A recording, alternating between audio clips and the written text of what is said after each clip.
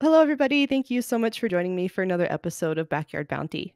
I'm your host, Nicole, and today I'm joined by Dr. Tammy Horn Potter, who is the author of 3 books: the Kentucky State Apiarist for the Kentucky State Department of Agriculture, as well as the board of the Honeybee Health Coalition, Eastern Apiculture Society, Foundation for the Preservation of Honeybees, and Project Apis M.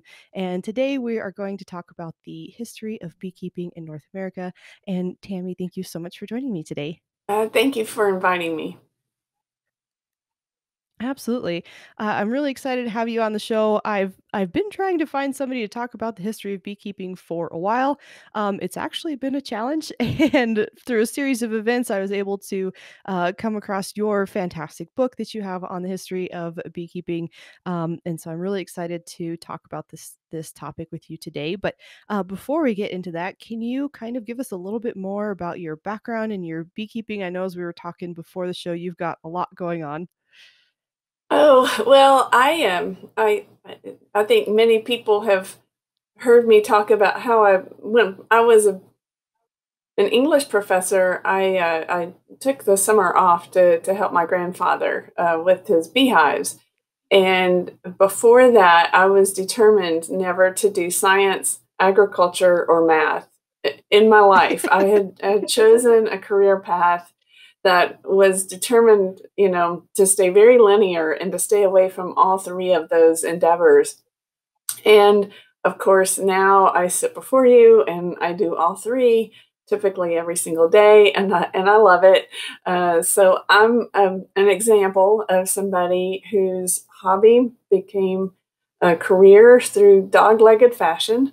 Um, but I think you had asked about my first book, and I wrote Bees in America starting in 2002. And basically, it was the book that I wanted to find, and I couldn't find it anywhere because, as an English professor, I was enthralled with the way that we see the honeybee used in so many of our cultural interactions, in our music, and in our art, and so I wanted to have that's how that first book started. It wasn't planned. It's very chronological. It starts in the 1600s and moves right up to 2004 when I finished.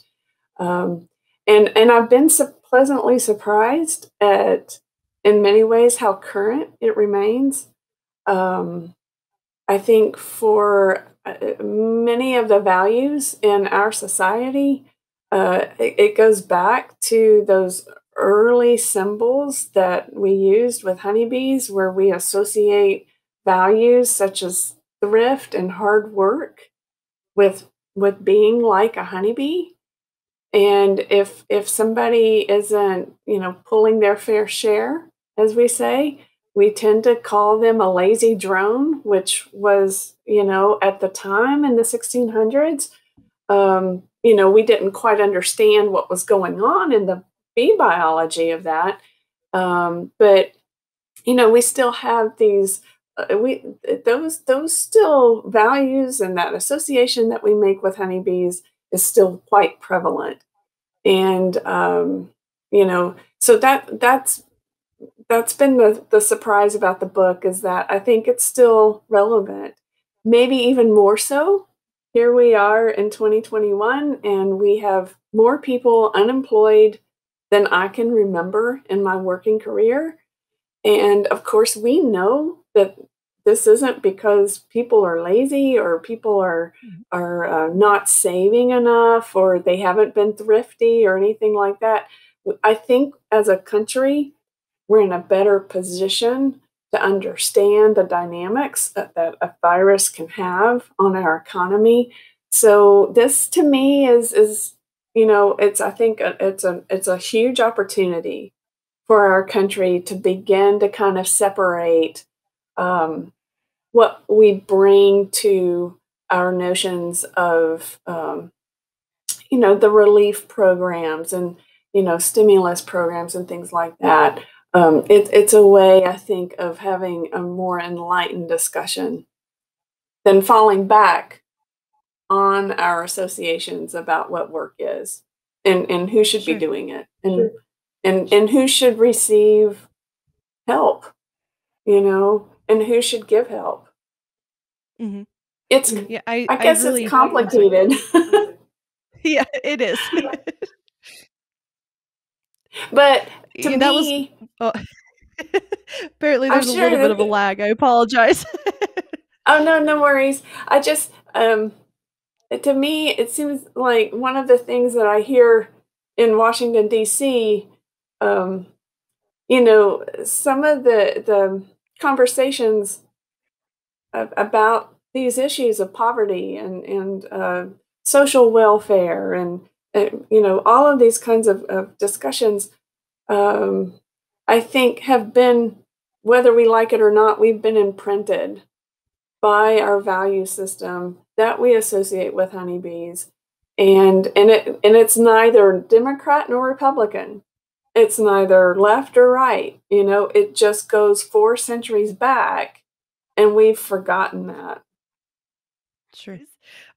I think that, that brings up a lot of really good points. There is a lot to say about the societal structure of the honeybee colony, a lot of really good lessons that we can take from that, and also a lot of misunderstandings and mystery when it comes to bees and the history of beekeeping. And I know that as I've been involved in beekeeping for the time that I have, there's a lot of misunderstanding. So could we maybe talk about the Oh, sure. beginning of beekeeping in America? Because I think a lot of people are surprised to learn that honeybees actually are not a native species to North America. That's correct. It's become a naturalized species Mhm. since the early 1600s, and of course, because of the forestry practices that were in place already by the Native American cultures, there were it was a good environment for honeybees to thrive. There were black gum trees that were standing, and so honeybees could swarm into those and do very well. Of course, at this point in time, there weren't that many parasites that were a big issue with the honeybee. As far as I'm thinking of varroa mites, which are impacting current honeybee hives now, but those weren't. That's a 20th century problem, not an early 17th century problem. So honeybees did very well. In fact, I like to quote a scholar, Ann Cooperman, who says honeybees did better than the settlers did. The settlers were dying off, 50% rates, but honeybees were doing quite well. I mean, there was plenty of forage and plenty of standing trees so that they could swarm. And they established themselves and naturalized themselves quite rapidly. They would often move in advance or concurrent. Migration happened either by swarming on the bees' part or settlers were often taking them with them. But that is true. That's a big surprise for many people. It has become a divisive topic among current people who are pro pollinators because there's this question if do we consider honeybees as invasive? Mhm. But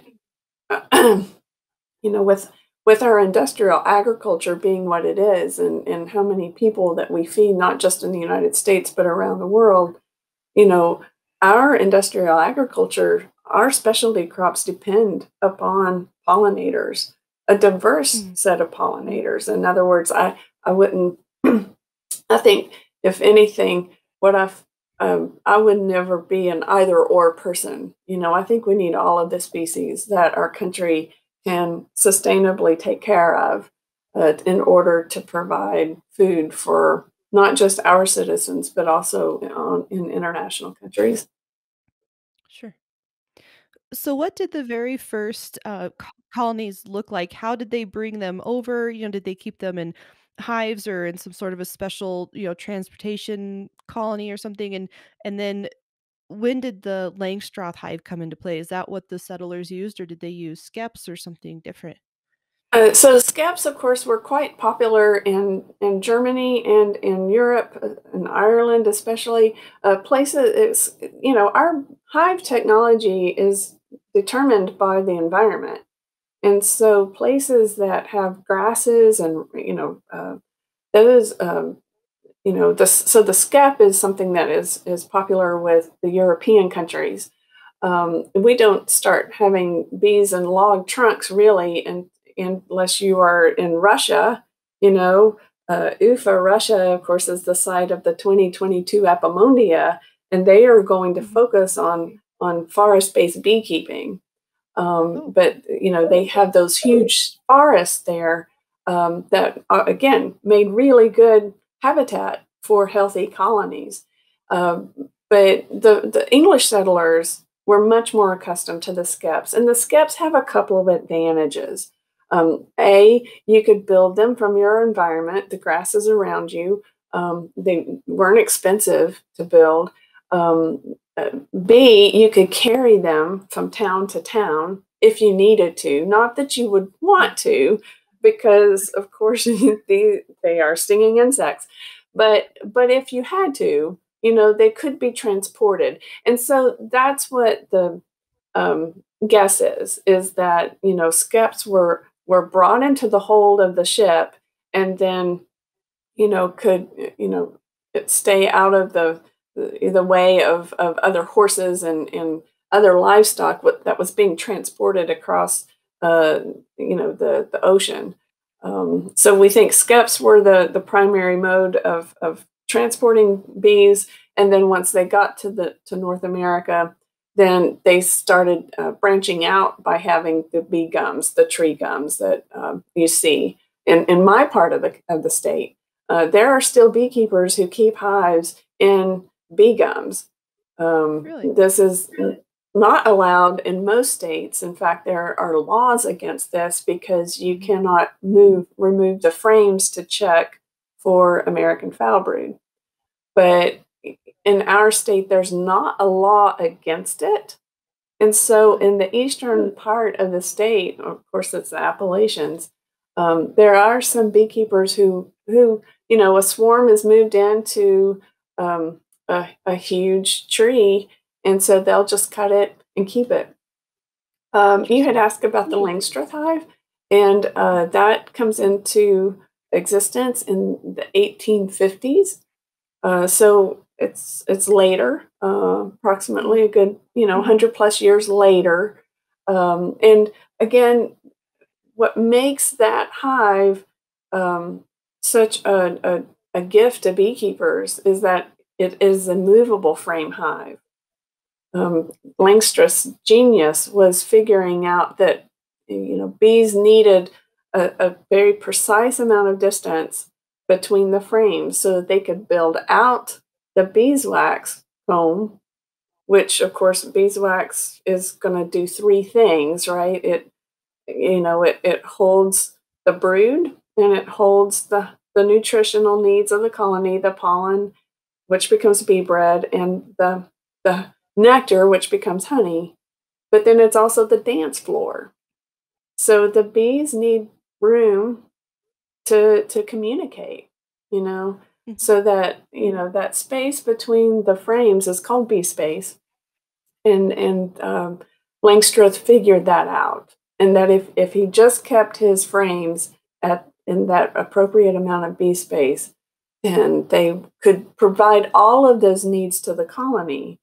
But the beekeeper could also come along and make sure to help manage the colony, check to see if it had a queen, if it needs a queen, check to see if the bees need more pollen, which is what I'm doing this time of year. On these days when it's like 40 or 50 degrees, and I can get into the hive very quickly and see how they're doing, make sure that they have enough honey to get through this last stretch of winter. That's the brilliance of the Langstroth movable frame hive. Yeah, I think Yeah. it would have been really interesting to be there and, to watch him as he kind of figured out how to build this perfect hive or at least as perfect as you can for a man-made hive that we still use today. I think that, there had to have been so much observation and science involved. I can't even imagine. He of course he was a prolific writer. He was a Mhm. trained pastor, and so he was accustomed to writing. And he says that he just yelled "Eureka" and then ran through the streets. He was thrilled. He knew immediately that he understood, and so he writes about that moment, and it's always a great pleasure to see people when they choose to enact his life. Because he was a very charismatic person. He was a very kind person. As a teacher, um, you know, students can sometimes be quite mischievous. They were never mischievous to Mr. Langstreth. They were always very respectful to him because he was so kind. So he's quite a hero for beekeepers. And then I think since we're talking about the Langstreth hive, we should also mention that there were three other inventions in the 19th century. All Yeah. four of these inventions are still used in the beekeeping industry today, right? So we have the Langstreth hive, the movable frame hive, right? That was Mhm. the crucial one because prior to that, the beekeepers had to destroy the the comb, they had to destroy the hive. They would often let the weaker one try to survive the winter and kill the heavy one so that they could get their honey and their beeswax. But the movable frame hive made it possible to provide maintenance and also at the same time generate honey production and at the same time also move them too. So pollination becomes a real possibility. um, so the Langstreth hive, that's crucial. That's the turning point when it doesn't just become a backyard hobby, it becomes possible to be a commercial beekeeper. But the second invention, and this is not in any order because we need them all for, but the other invention was the smoker, the bellows smoker. Moses Quimby is typically credited with the design that becomes more popular, but you will see in fascinating drawings from the Ukraine and Russia, uh, the tree people smoking pipes, to Oh, calm the yeah. bees, Mhm. right? Like that's what they would Right. do instead of having a smoker. But in the United States, we developed a smoker that has a bellows and is, and doesn't go out. Hope if you know what you're doing. Sometimes there's a little bit of the magic arts there that Yeah. you have to learn. But so we have a smoker. The extractor, honey extractor, is Oh. also designed then. I think that was designed in Germany, but United States quickly adopted that engineering, and so we still use that. Um, and then the foundation maker, Really? that's, I think, a Interesting. US invention. And so, in the process of being able to make beeswax foundation easy and easily and cheaply, then beekeepers can make frames with that beeswax foundation and really jumpstart their honey production. Bees are no longer having to construct that beeswax because the beekeeper is providing that foundation. It is enormously time intensive and resource intensive for a colony to produce beeswax. So when that foundation press comes into being, beekeepers can just take off and go then. Mhm. And the commercial honey industry then is set to go in the 19th century. And then there's some other jumps in progress. Queen production towards the end of the 19th century becomes a real skill and art as it continues until today. Um, I don't know if you know the book. Um, Here I say this, and now I've lost the title of it. But Douglas Wynot's "Following the Bloom" uh, Mm-mm. is about migratory beekeepers, and I think, Interesting. don't hold me to this, but I think it was written in 1990 and it was re-released in 2005, maybe. And what he discusses, other people have also said it too, but what I think he does such a good job of discussing is the role of transportation, and how transportation helps set up this model of following a migratory triangle, if you will. So, for instance, commercial beekeepers would send their bees on trains, you know, and this had some real mixed effects. I mean, because if a train was stopped in the Sure. middle of the Mojave Desert, then you could have a real mess on your hands, by the time the train finally arrived in the station, where the beekeeper was supposed to pick up his live bees. Um, there are some great pictures, early 1900s, of beekeepers just determined to do some pollination. And so they have their hives on a horse drawn wagon. Well, you think about how much you have to work with a horse, to so that it can handle that. Sure.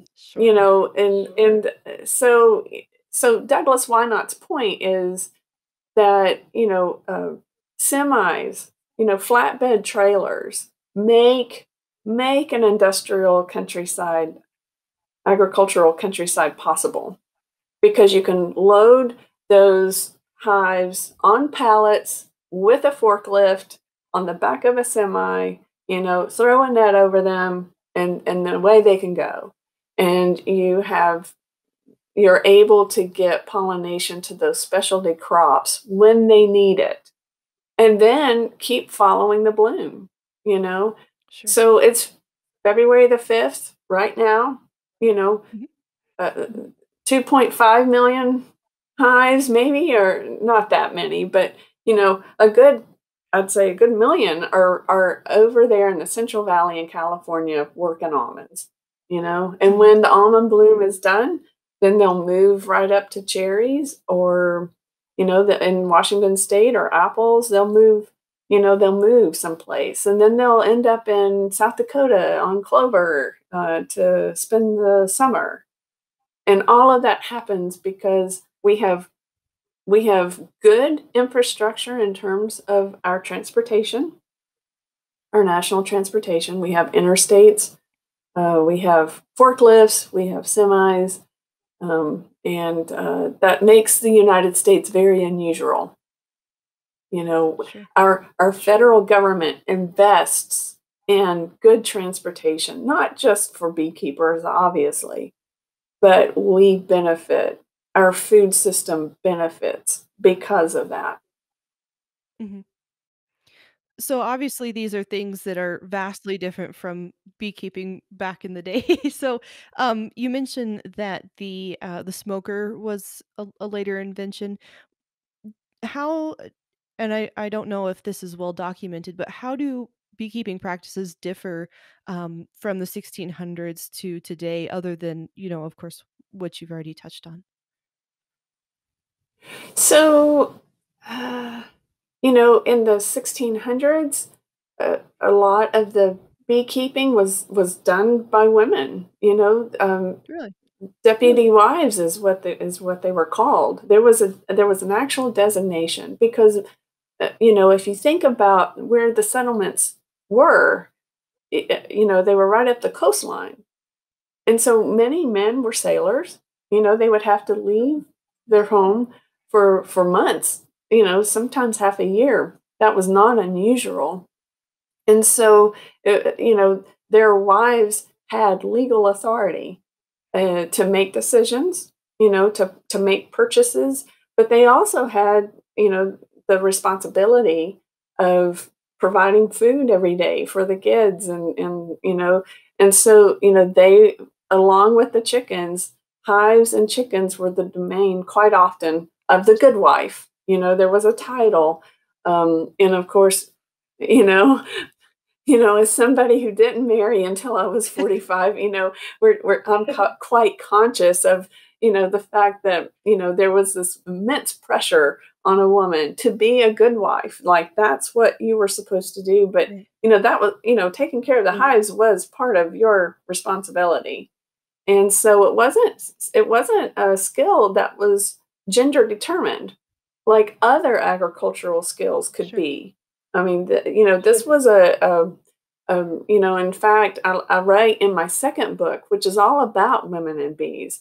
I write about the Irish saint, Saint Gognat, and in Gaelic, that means Deborah, Mhm. which is Hebrew for bee. Really? And Saint Gognat was the beekeeper.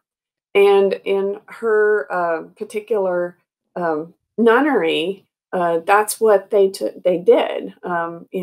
In her convent, they took care of bees, and so they provided honey for people during times of illness.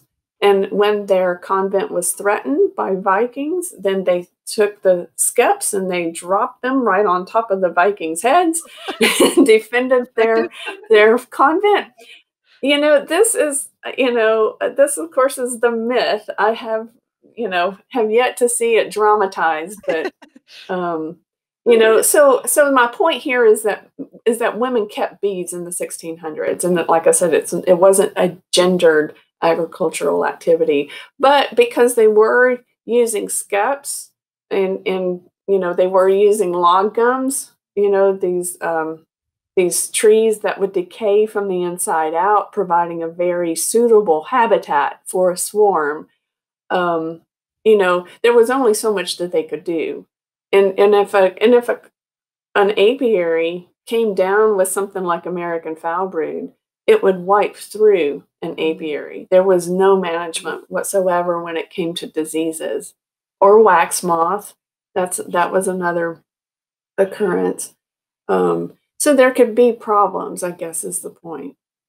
But it was absolutely, having a couple of stocks of bees were quite critical because when you think about it, you know, until the colonies became a nation, there was no national currency, and so honey and beeswax had value, real bartering value, sure. in this kind of economy that depended upon trading. I mean, we had Spanish currency, we had French currency, we had English currency, Native American currency.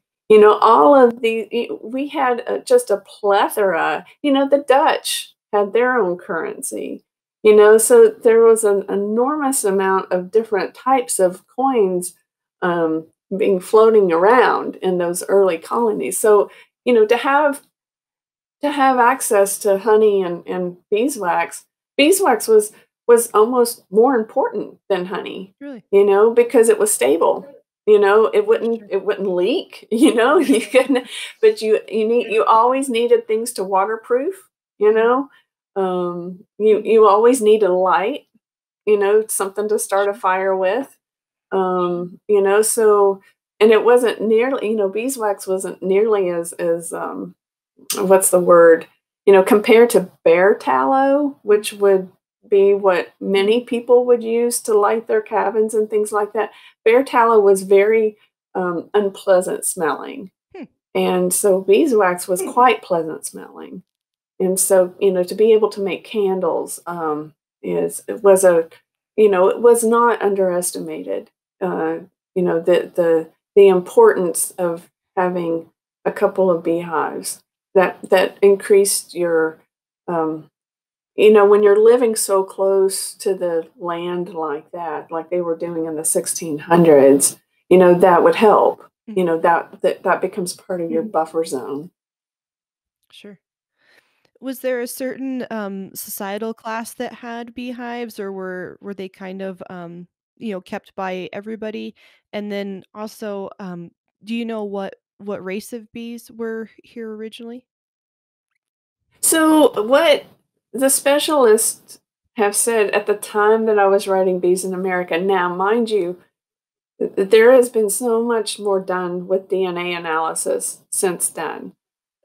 So I'll just leave that there. That there may be room Sure. for correction in Bees in America, but the bees that were initially brought to the states seem to have come from like a subspecies. We call it the German black bee. Um, Okay. it was not, this darling of the American beekeeping industry right now of the Italians, the Italian honeybees, which is Right. that was not the predominant species that was brought over. That didn't come over until and it wasn't adopted readily until after the Civil War. Um, Hmm. so but the nice thing about that particular species, that German black species, is that it was really hardy. It had acclimatized to the Alps and the mountainous regions and the colder climates. So when it was brought to the colonies, it did fine. It could handle those New England winters. So maybe if they had tried to bring the Italian honeybee over initially in the 1600s, it might not have naturalized quite so well. But that's what the specialists seemed to think at the time, because we did have some diversity of bee stock, and many beekeepers imported other types of subspecies. One was brought, a stock was brought in from, I think, Cyprus. Really? Several were brought over from, other places. And it wasn't until 1922 um, with the tracheomite imparting such losses in Europe that the United States put the Honeybee Import Ban Act in place. And Interesting. so, yeah. So there was a Hmm. lot, ironically, there was a lot more diversity of honeybee species in the 19th century than there was in the 20th. Wow, I wouldn't have Now, expected that that. changed, mind you, because, African honeybees ended up coming into the United States, Mhm. in 1990 through Texas. And I think some people even think that there may have been African honeybees that came into Florida through the ports. But it's definitely documented that they showed up in 1990 in Texas. So, you know, there have you know there have been some entrances, but um, yeah, And what the about I'm sorry. that's This okay. Go lag is ahead. killing me. And what about a different, the societies of the settlers? Could everybody have bees, or was that only limited to either, like, the upper or lower class? No, I mean, in my study, it didn't seem as if it was um, as if it belonged to one particular social class. Sure. Many different, and again, we've already talked about the fact that women and men kept bees. Um, but it wasn't something like, in England, um, it was really considered an occupation of very farming for intellectuals, right? I Really? mean, it was your learned, your convents, your monasteries, your universities, those types of people. Um, but also peasants in Europe were very good beekeepers. I mean, this was how they would pay their tithes to the lords and the ladies, and the convents, and pay their taxes. So it was very much. a skill which transcended social class, and that carried over to the United States, the colonies before they became the states, but that carried over. That this was a skill that people would want to develop and certainly have on their farms and their villages, and even Native Americans benefited from some of the byproducts, the value added products of the hive, even though that wasn't part of their culture Mhm. until 1622. They certainly readily adapted it. So did the Native Americans become beekeepers as well? Not the way that you and I would think of them as beekeepers, but they, certainly made observations. I mean, Thomas Jefferson is credited with saying that Native Americans called honeybees the white man's fly. And there are some instances where, they would certainly, especially as migration moved westward, and so, honeybees um, took advantage of places like caves and things like that, especially in Texas. And so, where they're building these kinds of caves and things, it made for some opportunities for different Native American groups to go in and harvest the beeswax and the honey. Yeah, there are reports of that. But, the kind of managed beekeeping that you're Sure. asking about, that's not something that we see, that Okay. I have found. I'm not saying that Sure. it's not out there, but it's not something that I've found. So as you've researched these books and then your history in beekeeping and everything that you do, what have you found, in your opinion, is the most interesting about honeybees and our culture or the evolution of beekeeping in North America? Hmm. So, now that I'm the state apiarist, what I love about apiculture in North America is I take samples for the USDA, because I want to establish a baseline of bee health for our state. And so that's my favorite part of the job, is going out, taking samples, hearing about the beekeepers, either they're having a good year or what their struggles are. Here in Kentucky, we have a bear problem, and Mhm. so it's it's not as if every sample I take is the beekeepers having a great year. There are real problems, um, but I like the complexity of establishing a baseline and working with beekeepers and trying to help figure out why their hives are dying. Um, to me, what's been compelling in the past year is to see how many viruses the apiaries in Kentucky have had, because, of course, as a nation, we are suffering from this other virus as people. And so there's a lot of parallels between what I'm Mhm. seeing happening in our community and what I'm seeing happening in the bee yard. So to me, that's very compelling. Um, I think some of the solutions could be the same.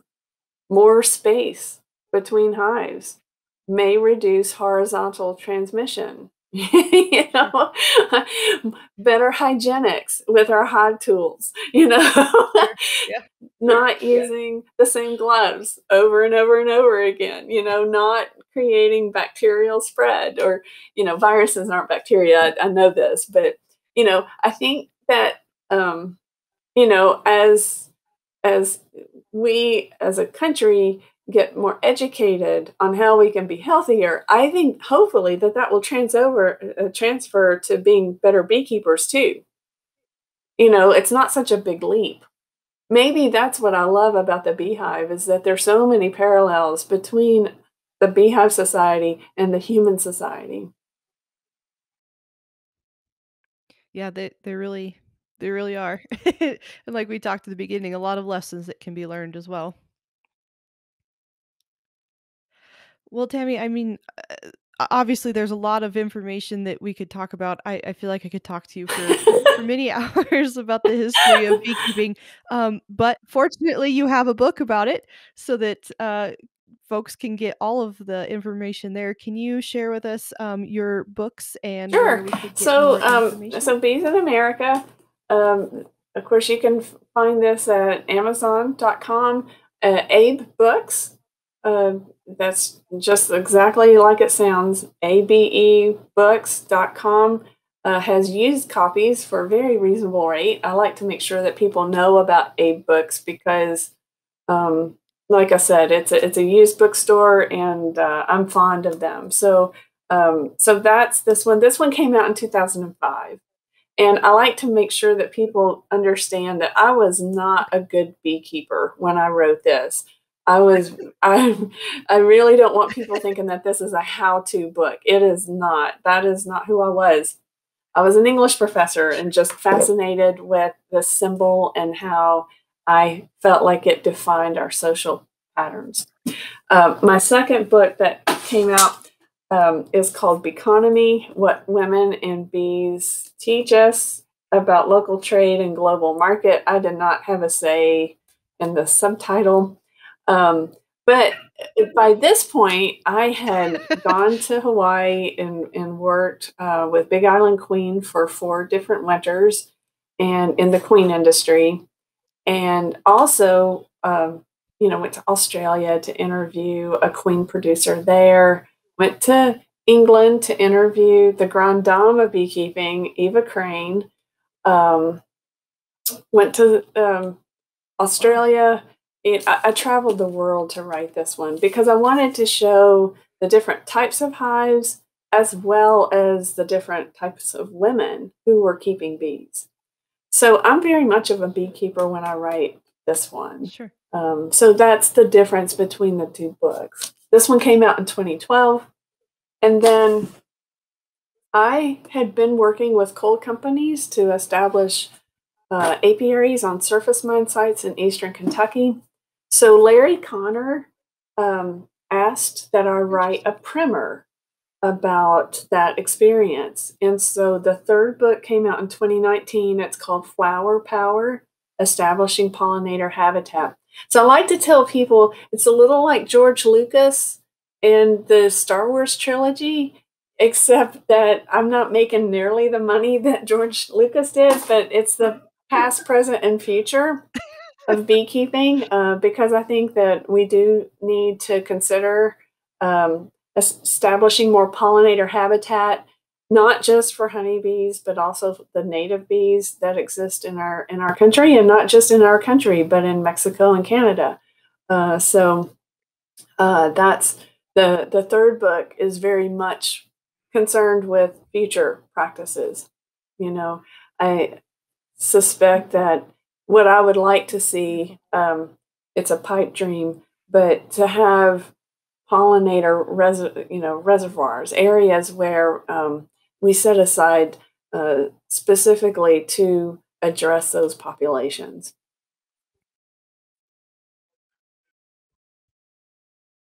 Absolutely. That would be wonderful.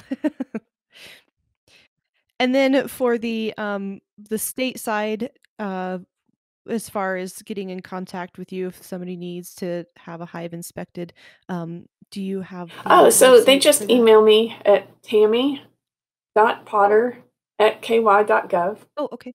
You know, that's the email. And Okay. typically, depending upon the year, I need time of year, I need about 2 weeks notice.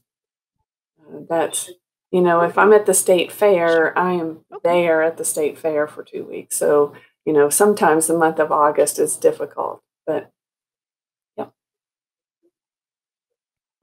Sure. Okay. And of course, we'll put the links to all of those in the show notes so that people don't have to try and frantically type as they listen here. But Tammy, thank you so much for joining me today. I learned a lot. This was really interesting. I wish I had about 3 more days to talk about beekeeping with you. And thank you so much for your Oh, time. I thoroughly enjoyed it. Thank you so much for having me as a guest. Thank you. And for those listening, thank you so much for joining me for another episode, and we'll see you again next week.